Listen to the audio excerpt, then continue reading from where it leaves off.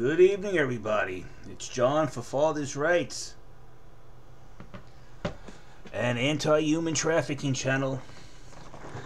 If you guys been watching my video, I've been making reports about this girl who I know has been raped when she was about 14 by at the time, a 29-year-old. With the new laws, what I found out, she's been raped in the second degree, and she has up to 20 years to report this crime since they changed the laws. So this girl has up to 20 years to report that she was raped. That would mean 2034, and she could turn around and sue the foster care system. And yes, she was raped, because in this picture, she's 15 years old. She's 8 months pregnant. This picture was taken in April 2015, the 4th month, so go back.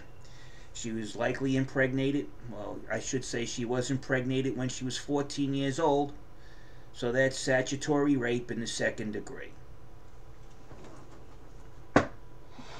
14 years old and raped by a 29-year-old.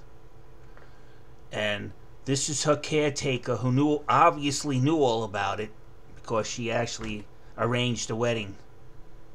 This orc right there, the orc, as I've come to know her, she arranged this girl to wed the guy when the girl was 15 and the man that raped her was 31.